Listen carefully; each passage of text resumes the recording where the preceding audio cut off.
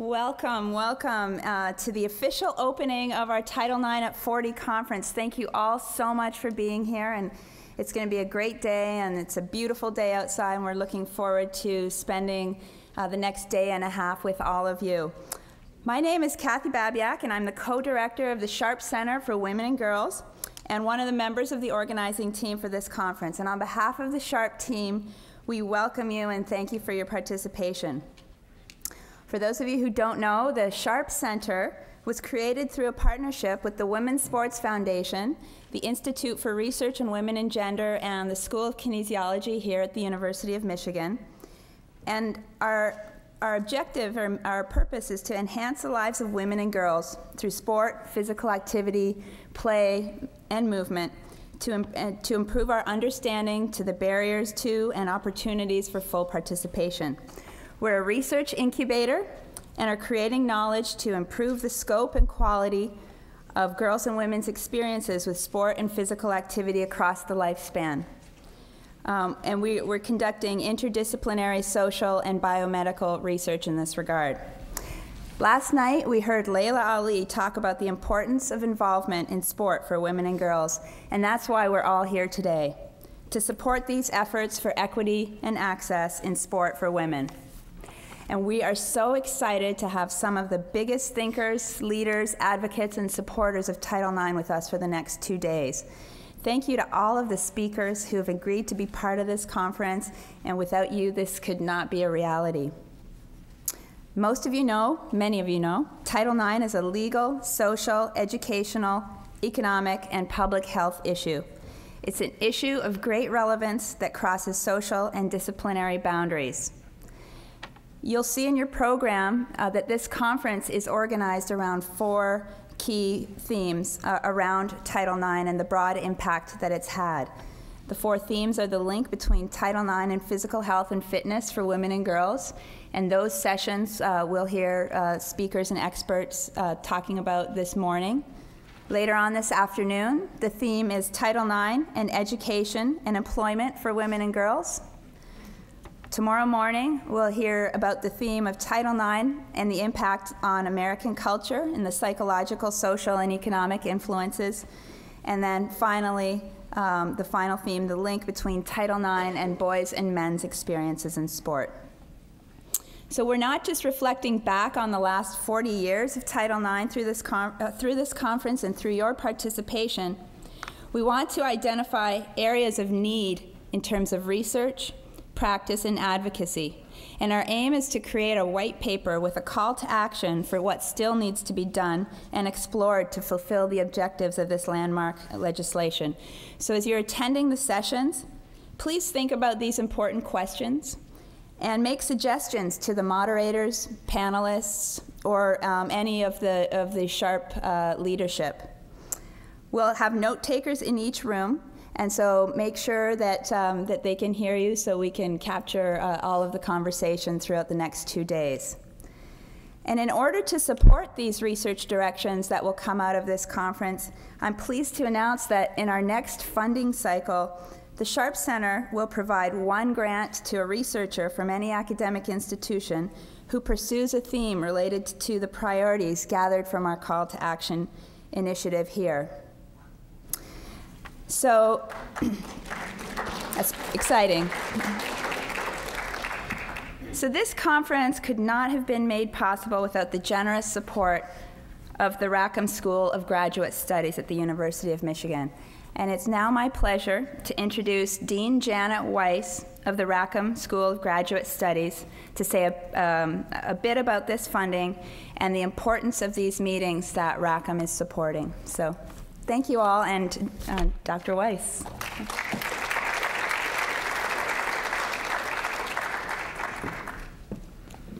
Thank you very much. I am really delighted to be here to be part of the welcome. Welcome to our out-of-town guests for being at the University of Michigan and this wonderful conference on Title IX at 40. So this gathering is part of a series sponsored by the Rackham Graduate School, which we call the Michigan Meetings. And the Rackham Graduate School has a long history of experimentation with ways to promote, nourish, and showcase interdisciplinary scholarship and conversation. And both the graduate school and the university have a long tradition of scholarship linked to improving policy and practice. As a public research university, we see this as a critical part of our mission, to see that the work of our faculty and our students have an impact on people's lives. So our work here today in this conference and in all of the Michigan meetings is squarely in these traditions.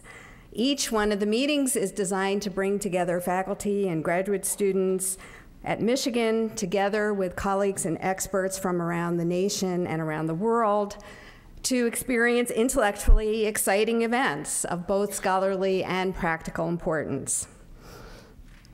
So Title IX has obviously changed the lives of women and girls in a host of ways, both anticipated and many unanticipated, since 1972. And so it's fitting that we should take a look at this 40-year mark and remind ourselves about the goals and issues that are raised.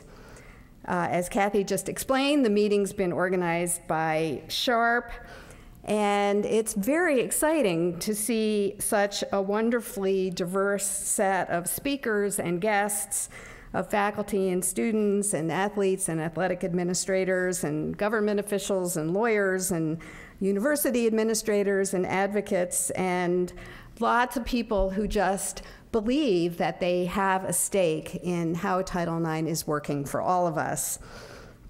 It's especially, as a graduate dean, it's especially exciting to see graduate students as a part of this conversation, because they represent the next generation of scholars and activists and policymakers who will play leadership roles on these issues in the coming generation. But for all of you, we're delighted that you're here. I strongly believe that one of the values of these meetings is not to summarize a conversation, but to launch a conversation, and there will be really interesting results of this particular conference. I'm really delighted now to introduce Kathryn Olson, the Chief Executive Officer of the Women's Sports Foundation, who is the university's key partner in the Sharp Center. Ms. Olson was named Chief Executive Officer of the Women's Sports Foundation in April of 2010, having served as a trustee since 2005. Before she joined the Women's Sports Foundation, she had a long and varied career in the business world. But as she was telling me last night, she left the business world to join the Women's Sports Foundation out of a real passion and commitment for young girls and their futures. Ms. Olson was named one of the most influential women in business in 2009 and 2010 by San Francisco Business Times. And not surprisingly, of course, she's an athlete herself, both in her younger days and still today. So please join me in welcoming Kathryn Olson.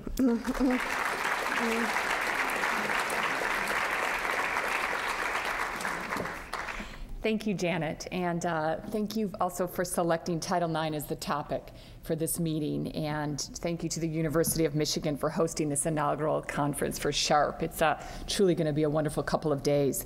And the Women's Sports Foundation has long been a vocal advocate and expert on Title IX, so to be working with a partner who shares these values is truly a pleasure. It is also with great pleasure that I will be introducing our next speaker, Amy Berman. And you know why? Because Amy Berman rocks. It's on Twitter. For real. Of course, I have seen tweets that say Jenny Finch rocks, Sarah Hughes, Layla Ali rocks. Sure, the athletes rock. But an enforcement director at the U.S. Department of Education, enforcement directors do not usually rock. So we know we have a special one here with us today. Amy Berman is in the Office of Civil Rights, where she works to ensure equal access, where she works to ensure educational excellence for our daughters and for our sons. She, I say, what could be more important than the vigorous enforcement of our civil rights, which include Title IX? Prior to the OCR, Amy was at the U.S. Department of Justice Civil Rights Division Educational Opportunities Section for 9 years. She also edited the Harvard Civil Rights Civil Liberties Law Review while she got her JD cum laude. So you know she really knows her stuff. Amy has a big heart as well, as she spends her free time helping the most at-risk girls and women through her work on various boards, including the Youth Empowerment Mission. Amy is also the mother of 2 young athletes, age 5 and 8, so she knows firsthand the benefit of sport and has a very personal interest in this conference. So please join me in welcoming Amy Berman.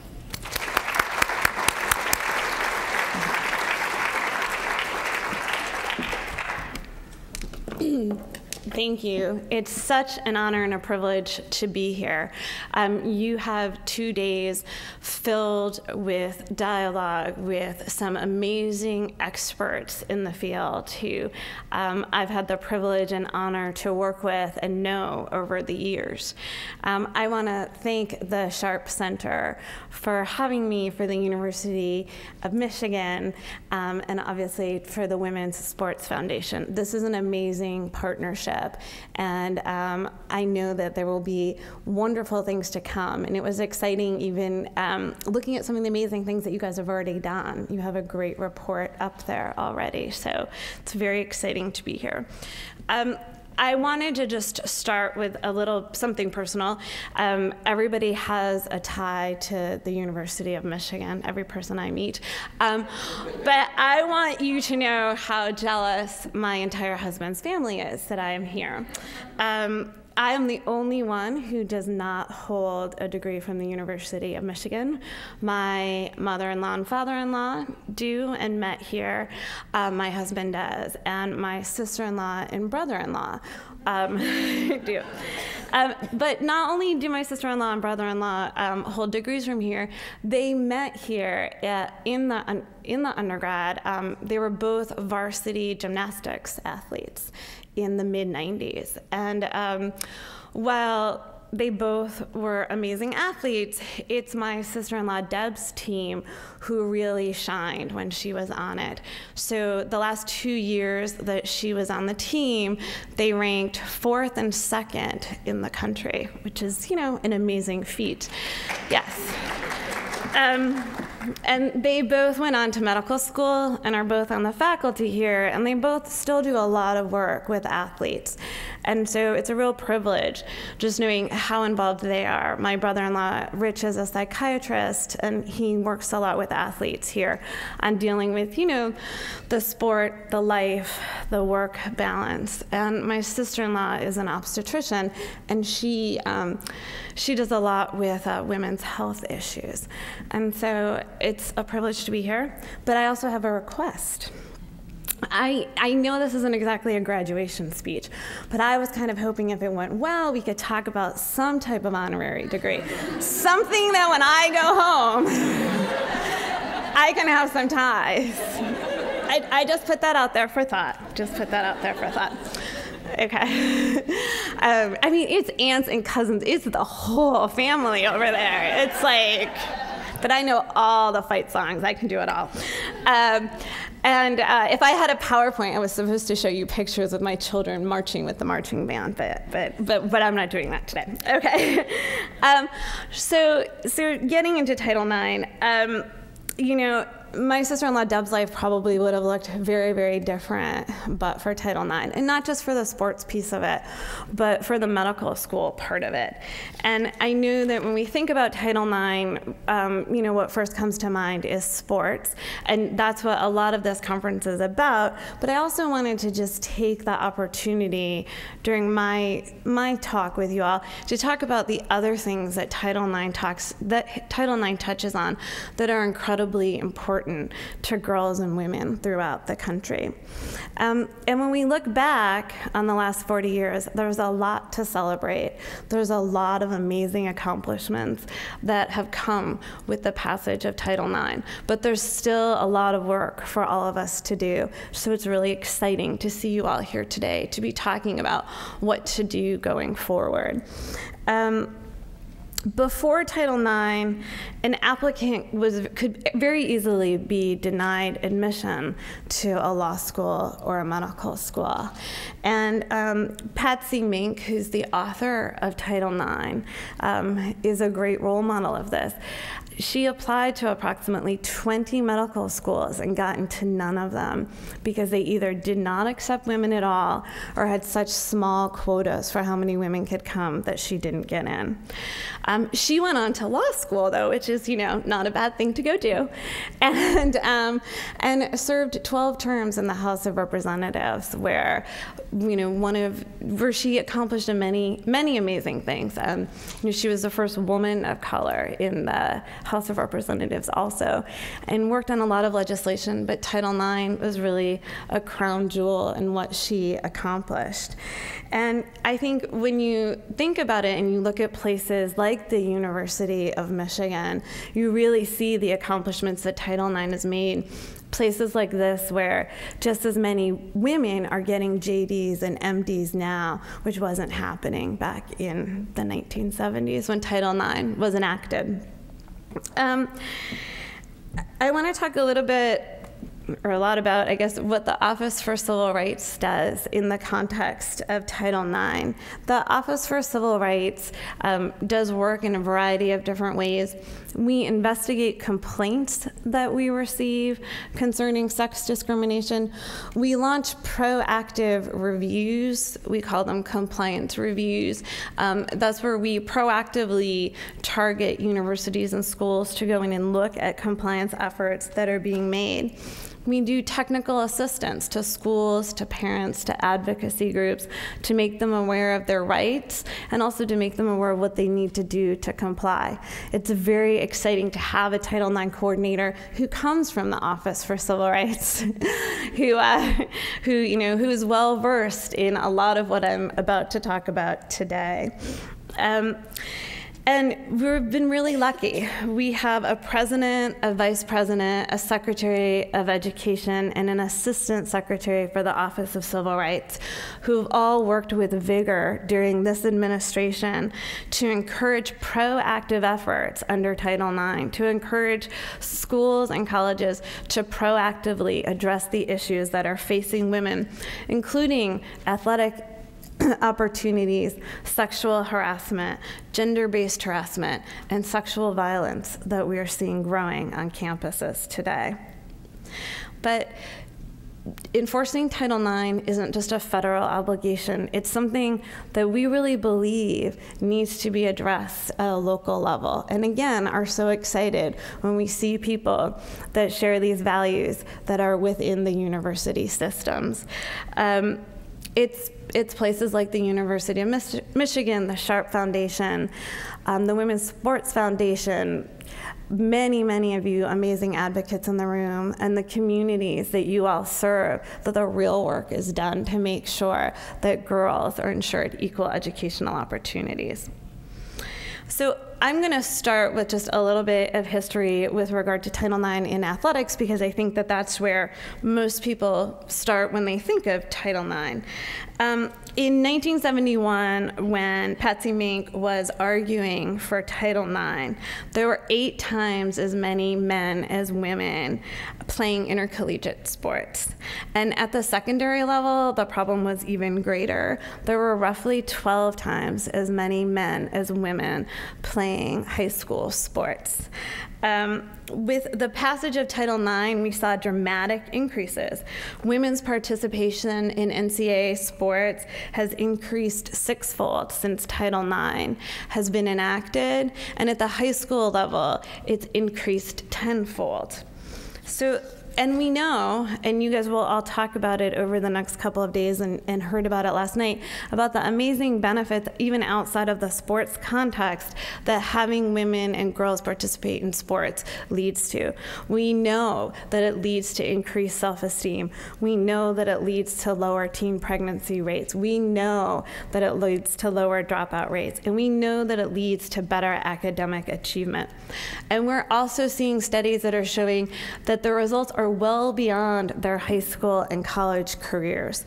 We're seeing studies that are showing that women who participated in sports have a 7% lower risk of being obese 20 to 25 years later. We're seeing studies that are demonstrating direct effects between sports and where women are ending up in their education and their employment. One recent study said that Title IX explains a 20% increase in women's education and a 40% rise in employment for women ages 25 to 34 years old. But notwithstanding these advances, we still battle stereotypes and misconceptions about what it means to have women and girls participate. And one of the most common misconceptions is that Title IX has led to a decrease in men's participation in sports. That's completely to the contrary. Men today are participating more in sports than they were 40 years ago. And I just want to give you a couple of the numbers for it. But in 1972, there were 170,000 male athletes in NCAA sports. In 2010, 2011, that number has increased by 48%. They're up to 253,000. At the high school level, going from 1971-72 school year to the 2010-11 school year, they went from approximately 3.6 million boy athletes to 4.5 million boy athletes. And so while women have made remarkable strides, the men's participation numbers continue to exceed women's in both the raw numbers and the proportion to enrollment that women and girls are in high schools and colleges. So while men are 253,000 of the NCAA athletes, women make up 191,000%. So we're still at a 43% participation rate when we know that there's more women in college today than there are men. And it's the same thing at the high school level. We've seen huge strides.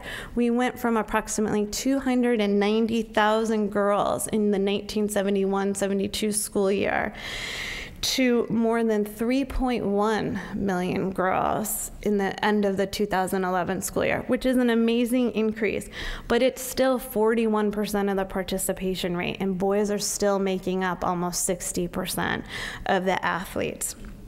So we still have more to go. And the Office for Civil Rights has been doing some extensive data collection and recently put up data that shows that 57% of the high schools that report having athletic programs, in 57% of them, there are more boys teams than there are girls teams in those high schools.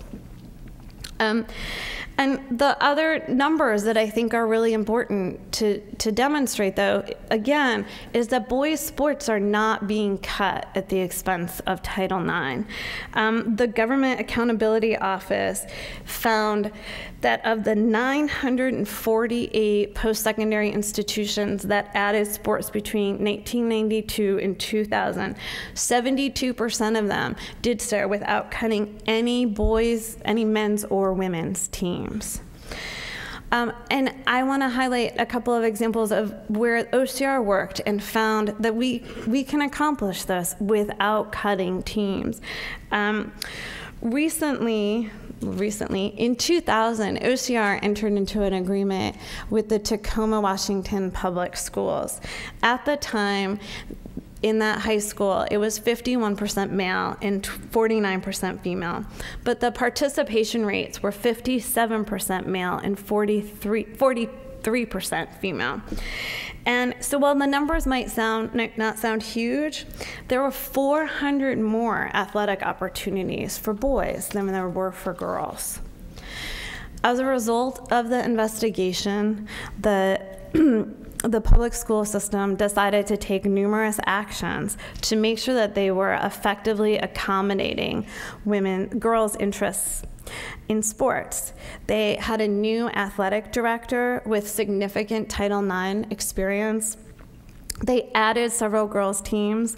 They developed athletic outreach activities at the middle schools.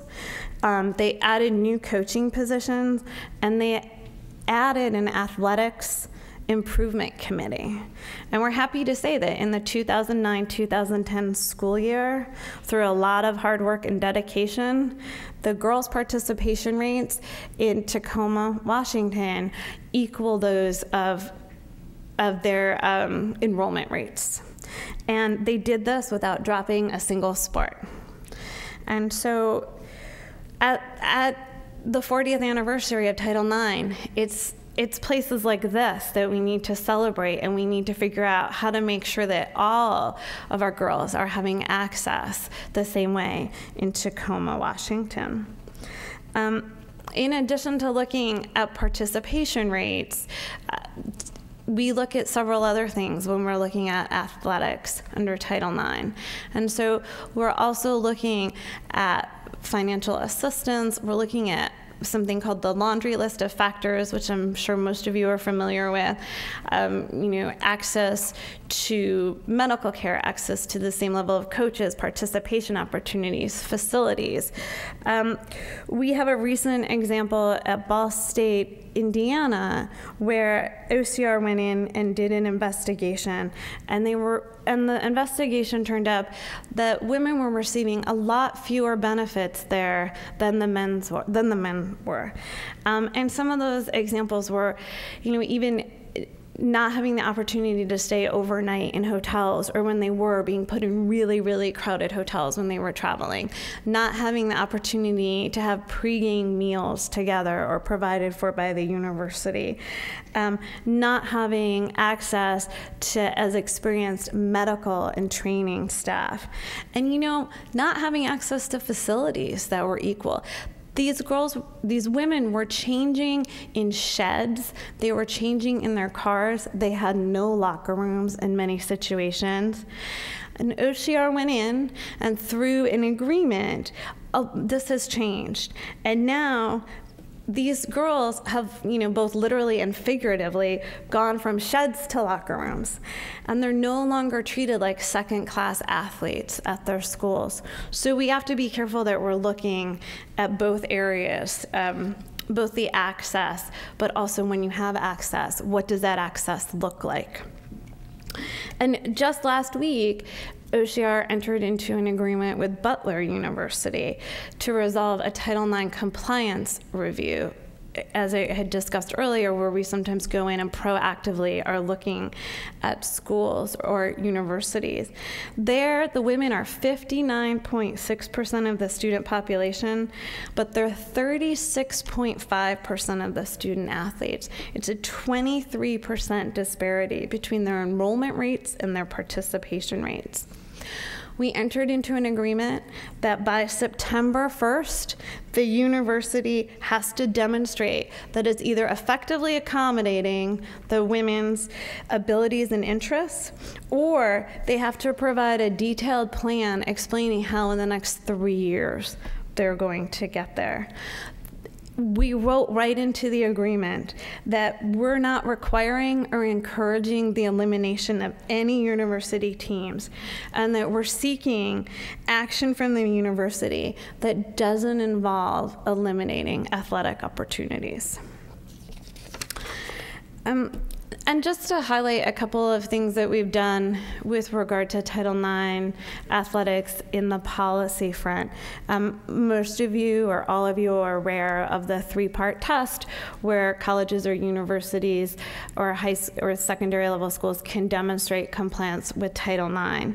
And the third part of the test says that the institution is fully and effectively accommodating the interests and abilities of the underrepresented sex. So the first prong is saying they're proportional. The second prong is saying, you have a history of adding teams to accommodate interest. And the third is saying we're not proportional, but we're meeting the interests. In April 2010, with the encouragement of a lot of you in the room and a lot of you who will be speaking on panels, the Office for Civil Rights and the Department of Education, and it was announced with both the Vice President and Arne Duncan, the Secretary, that prior guidance that had been put into place was rescinded. And that guidance basically said that a survey could be done, and if a survey was done and people didn't fill out the survey, then that showed that there was an interest. The April 2010 guidance shows that a lot more needs to be done to meet prong 3. A survey can be part of it, but there are a lot of other ways that universities and schools need to be looking to really make sure that they're effectively and accommodating interest. And I have no doubt you'll hear about those other ways on panels today. But I just want to point out that there are a lot of actions that are taken at a federal level that happen because of the things that the people in the room today do to make those things happen and make them effective. And so I've talked a bit on the policy front, a bit on a couple of examples. In recent years, OCR receives approximately 100 athletic complaints a year. And we've really stepped up our efforts with regard to compliance reviews in this area. So in 2010 and 2011 fiscal years, we initiated 13 compliance reviews at both the post-secondary and at the high school level, looking at Title IX athletics. Butler, which I talked about a little bit ago, being one of them. I'm going to switch, though, and talk a little bit about Title IX issues that don't deal directly with athletics. And unfortunately, while over the past 40 years, we have seen some amazing strides as a result of Title IX, there are some areas where things seem to be getting worse. And one of those is bullying, harassment, and sexual violence. Bullying and harassment are age-old problems. Lots of people consider them rites of passage, but we're definitely seeing today, in the time of the social media age that we're in and that kids today are in, a soar and rise in bullying and harassment. There was recently a study that said that 62% of all female college students have experienced some form of harassment at some point in their career. And the same study said that 83% of girls in schools reported being harassed at some point in time. Secretary Duncan often says when he speaks that students can't learn if they don't feel safe. And sadly, bullying and harassment remains a major problem that we have to deal with for girls and women in our schools. In fiscal year 2010, OCR received 837 complaints about harassment. And in 2011, this number increased to 1,120. So it was a 34% increase in just 1 year of the complaints we were seeing about harassment. Sorry. Over the past year and a half, OCR has issued several policy guidances that touch on both harassment and sexual violence. In October of 2010, we issued a letter addressing bullying and harassment, which many of you may have seen. Something that we did in the letter that we haven't come out and stated so clearly in a policy statement before was address harassment of LGBT students. And so when you look at the civil rights laws, we at the federal level, we cover race, national origin, color, disability, sex, and age, but sexual orientation is missing from that list. Now, many schools, many states have made up for that and addressed that through their own policies or state laws. But we don't have it at the federal level. But we wanted to make it really clear that the line between sexual orientation discrimination and sex discrimination is a very fuzzy line. And a lot of times when students are being harassed or bullied based on their sexual orientation, there are elements of it that are based on the fact that they're being harassed or bullied for not conforming with gender stereotypes. And that is a violation of Title IX. And this letter made that very clear. And so while you might not be protected for being an LGBT student just because of that status, you are protected if you're bullied based on not conforming with gender stereotypes. The administration has also done several other things to make schools aware that being inclusive actually helps decrease bullying and harassment. And so one thing that they did was last June issue guidance on schools' obligations to provide equal access to all student-initiated groups. If you're going to allow one student-initiated group on campus, you have to allow them all, and that includes gay-straight alliances. And so schools have, under Title IX, have an obligation when it comes to harassment. If the harassment is severe, pervasive, or persistent, and it's affecting the student's abilities to participate in school, if the college or the school has knowledge or should have knowledge of the harassment, then they have to take prompt and effective steps to end the harassment, to eliminate the hostile environment, and to work to prevent its reoccurrence. There are a lot of stories out there where this has not happened and it's ended in tragedy. And one that many of you may have followed at the time, but I can never get out of my head, is the story of Seth Walsh from 2010. Seth Walsh went to a school out in California, and he was 13 years old, and he was harassed because he had feminine mannerisms. He hung out more with girls than boys. He didn't conform with what, boys will be boys. He was physically harassed. He was verbally harassed. He was grabbed. It was really awful. He was scared. His family and he went to administrators repeatedly, and the harassment didn't end. One day he called his mom. He was afraid to leave the school. She came, picked him up. He asked for a piece of paper and a pen and went into the backyard.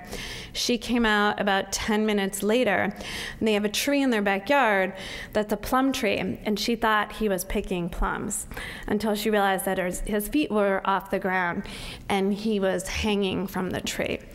And he left a note that really described how he couldn't go back to school and the effects, of being in school. His mother reads the suicide note, and it's on YouTube, and it's really quite a moving thing when you're thinking about how to teach our children that harassment and bullying can't go on in schools. Anyways, so we went in with the Department of Justice, and like I said, found that people knew that this was happening and people weren't taking steps to address it. And we did a lot of work with the school. There's an agreement with the school district to address this. Our remedies, we're working to make them as robust as we can. So while part of the remedies are definitely training staff and training, you know, or providing training and focus groups and stuff like that for students, we're also requiring schools to do climate checks, to really check in with the kids, with the parents, with the teachers, to try to figure out if what we're putting in place, better policies and procedures, all of this training, is it having an effect? Is it working? Because if it's not, then we got to figure out something else to do. And we're making it really, really clear in our agreements now that we got to do that. And so it's not about just policies and procedures. It's about, like, how are we really, really going to change the system there? I know I'm going to turn to sexual violence, and then I'm going to wrap it up so we can do some question and answers. But I do want to talk about sexual violence. In this administration, it's the first time that we've affirmatively, in a policy document, come out and said that sexual violence is covered by Title IX. OCR has always thought that sexual violence was covered by Title IX. This is nothing new. But this is just to make it really, really clear. Sexual violence is sexual harassment. If it's happening on your campus, you can't just delegate this to the police and be done. There could be a hostile environment, and likely is, on your campus when girls and boys are getting raped. And so the guidance is very explicit that, again, that this is sexual harassment, and it talks about the fact that, like, even if the police are in there, there are obligations to investigate, there are obligations to work to eradicate the violence. And we've done a good amount of work in this area. We've launched a good number of compliance reviews recently, and we've gone into a lot of universities where we've seen reports of such violence. And I'm just going to give you an example of a couple of them. But we did go in to the University of Notre Dame when we were seeing reports of a girl who complained about being sexually assaulted, and then she went on to commit suicide. We went into Eastern Michigan University, EMU, which I can say that because you all know what EMU is. After we learned that a girl had been raped and killed in her dorm room, and the university waited 10 weeks to admit that there had been any foul play. They had denied it for 10 full weeks until the accused perpetrator was arrested. There was another university, the Notre Dame College, which is in Ohio, where it's a small college. They had 6 sexual assaults in the same year, some of them by the same exact perpetrator. And arguably, some of these repeat acts were because the original incidents were not properly addressed. In all of these cases, we've gone in with very systemic relief, in addition to policies and procedures, and streamlining policies and procedures. As you know how important that is when there's like 10 different policies and procedures out there and you don't know which one to go to or how to do this. Things get lost, and these things cannot get lost. The law mandates that they can't. And so really streamlining policies and procedures, making it really clear to victims where to go, making sure that they have access when necessary, at night or on-call services, and checking the climate, really, really checking the climate. And no universities are immune from this, and we really, really have to be vigilant about this. We just launched last week with the Department of Justice a compliance review against the University of Montana. This is all according to what I'm saying is all according to public news reports. In January, a football player was arrested for rape. In March, their star quarterback was accused of sexually assaulting somebody, and the temporary restraining order was issued. According to the news articles, shortly thereafter, he was allowed to return to practice. according to the news articles, a couple weeks after that, the football coach and the athletic director were both fired from the university. There's been internal investigations showing that there's sexual assaults that are not being properly reported and investigated there. We have to be vigilant. Like, we have to make sure that, you know, what applies to everybody applies to our athletic programs. And so we have to really work on that. Thank you. So I just leave with the fact that a lot has been accomplished, and there are people in this room who should be so proud of the accomplishments that they've been part of and how far we've come in the last 40 years. But what's exciting is to see a new generation of people in here who are going to be working to make sure that for the next 40 years, we're pushing and we're making sure that we continue to accomplish these things, because it's you guys that do this. The federal government is just a really small part of this. It's really all of you that make sure that these things happen. Thank you. Do you want moments for questions, if anyone has any questions? Hi, Amy. Thank you for your remarks. I'm Judy Sweet. I'm a former director of athletics and a former senior vice president at the NCAA and currently director of the Alliance of Women Coaches. And I appreciate you sharing with us the full scope of Title IX. Sometimes we just get focused on the athletics piece of it. I do have a question, however, about the Butler situation. I was pleased to read on Monday that OCR has signed an agreement with Butler in regards to participation. I was surprised to read on Tuesday a headline that indicated that Butler has the responsibility to provide more resources to their men's athletics program. And when I read the article, it appeared that there's a discrepancy in scholarship dollars, that the women are receiving more based on their low participation numbers. Can you talk about that? Yes. So in Butler, we resolved that case without doing a full investigation. Butler came to the table and said, we want to address this, we want to work on this. And so instead of sort of, you know, mandating a particular sport or something like that, which you will see in a college that hopefully we will have an agreement in the next few weeks. This one, it was allowing them to come up with their plan. And in regards to their plan, they have to look not just at the the interests and abilities, but they also do have to look at their financial assistance.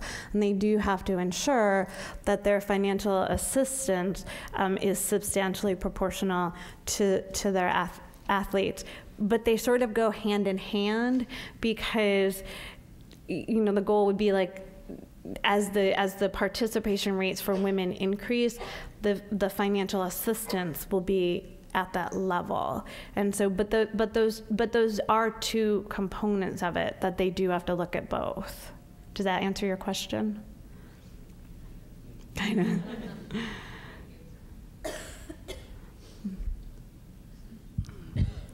Hi, Amy. My name is Val Bonnet. I worked in OCR headquarters for 15 years. It was and has been my understanding when Fran O'Shea was the national coordinator for Title IX athletics that schools could cite to 106.3b of the Title IX regulation regarding affirmative action as a justification for awarding women a disproportionately higher amount of scholarship money when women were underrepresented in the program.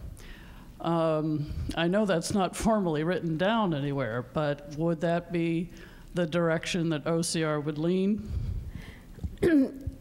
I mean, you're right, it's not written down somewhere. It's a fact-specific inquiry, and so if a university argued the affirmative action prong of it, it would be a fact-specific inquiry to see if that was what they were doing and why they were doing it. Case-by-case approach. Yes.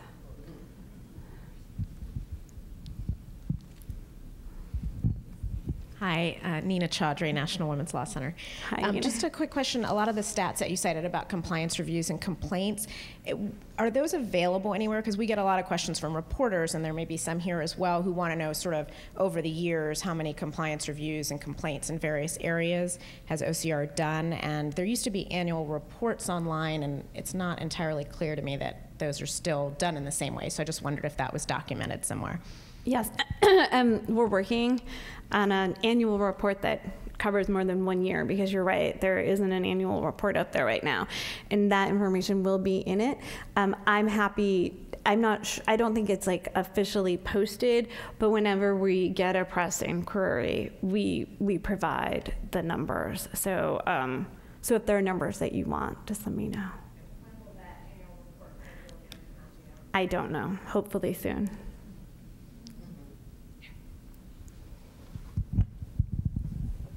Hi, I'm Arthur Bryant with Public Justice. Hi.